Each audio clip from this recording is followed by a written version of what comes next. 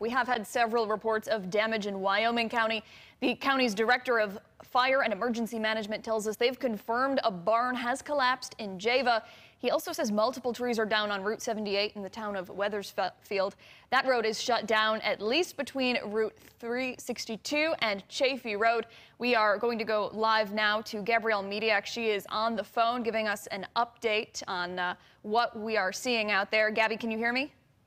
Abby, yes, I can hear you. We are at the scene of that collapsed barn. It's on Chaffee Road in the town of Java, and it is completely demolished, the entire backside of it. There are a lot of officials on scene here, but I do want to give you the immediate updates that I just received from New York State Police.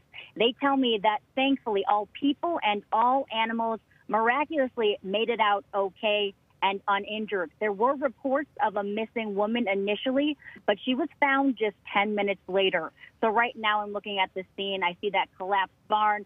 I see a lot of crews on scene here, including an ambulance. And there are a lot of those animals just sitting outside the barn. Of course, they look scared. This was a traumatic experience. There's dogs sitting out here. I see a family talking to state police. And we will be getting additional details for you. But the main thing I want you to know at home is that everyone and every animal made it out okay, which is just miraculous in itself. Now, Gabby, this is after that confirmed tornado touchdown near Warsaw and Letchworth Park. So that's kind of where we are, if you're wondering, in the town of Java. Okay, we're looking at the picture right now that you sent us. Are you hearing anything from neighbors? Have you talked with anybody who maybe saw it happen? So we just got here about a minute before we got on the phone with you guys. So I'll be getting all of that information for 4, 5, and 6.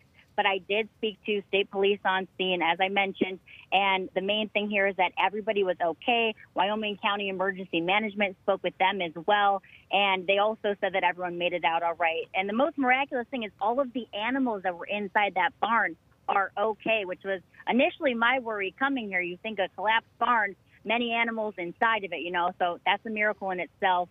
And we'll be getting more details throughout the rest of the night for you. All right, Gabby, thank you so much.